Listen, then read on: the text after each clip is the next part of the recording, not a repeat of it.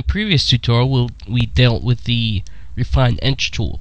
In this tutorial we're going to be dealing with the Puppet Warp tool, which will allow you to reposition anything you want. Now there is one limitation to this, and well, not really a limitation, but just something that's more preferable. Ideally, the best way for it to work is with having the image that you want to warp on a separate layer from the background, and it to have transparency.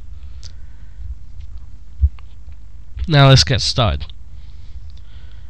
First we need to go to Edit with the image that we want to warp selected, and click on Puppet Warp.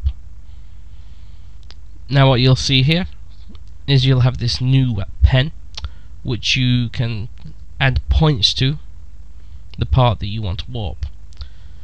You can also, if you click here, show a mesh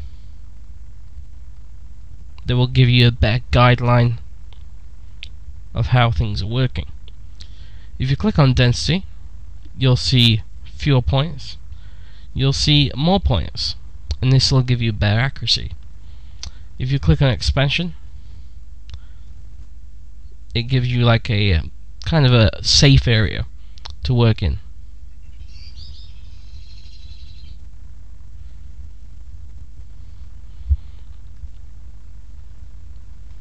And if we click on mode, we can go on rigid, normal, or distort. For now we're going to leave everything at default. So if we zoom in on the picture, you'll see here that you can use the mesh as reference points. So we'll have one at the beginning of the trunk here, we'll have one here, and if we zoom we'll have one here where you can see the tip, and that should be good enough. Now what you'll want to do is move the trunk as so. And you can see it's automatically repositioned it. However, if you zoom out, you see the whole elephant's gone into a different pose. We'll sort this out in a bit. So what you can do is just do this a little bit more.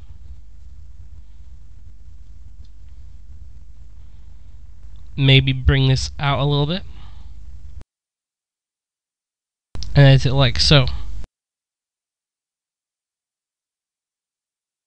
If you see that this has happened, what you can do is just edit a point here at the top. You can bring it down and level it out, and this can work for everything as well. Like for example, we'll go to the leg, zoom in,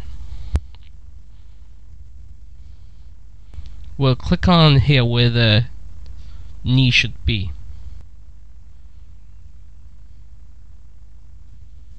Then we'll click on the point here,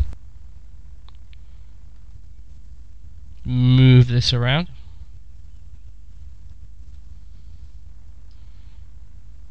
and you can see the leg's been moved a little bit.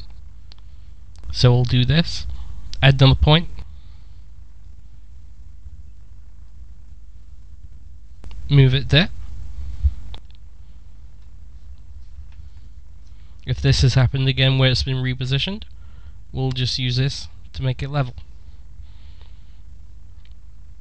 And if you've accidentally done a point that you don't want, you can always right click and delete pin. Remove all pins, select all pins, and hide mesh. You can also reset the depth.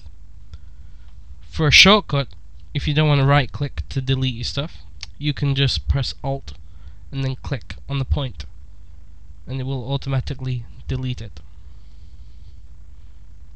So I hope you've enjoyed this video. Until next time, thank you for watching, and goodbye.